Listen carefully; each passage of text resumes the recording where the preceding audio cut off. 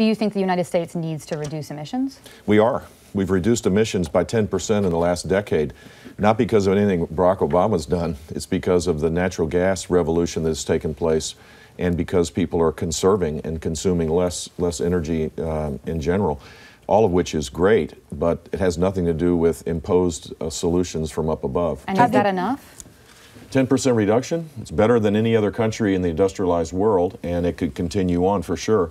Look, the climate is changing.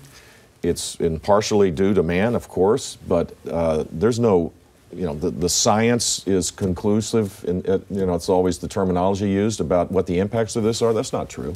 And I don't think we're going to lose our way of life to deal with something that may have an impact 50 years from now. I just reject out of hand. On a related issue, this week the U.S. Environmental Protection Agency issued its decision on the renewable fuel standard. Yep. Was that the right decision?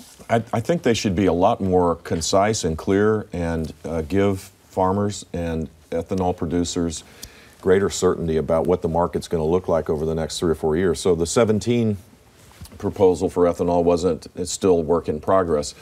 And people have to plan for this. So put aside the actual numbers that they have proposed, which are relatively close to the statutory amount below, which was disappointing for farmers here. It's the lack of certainty that I think EPA gets a failing grade on.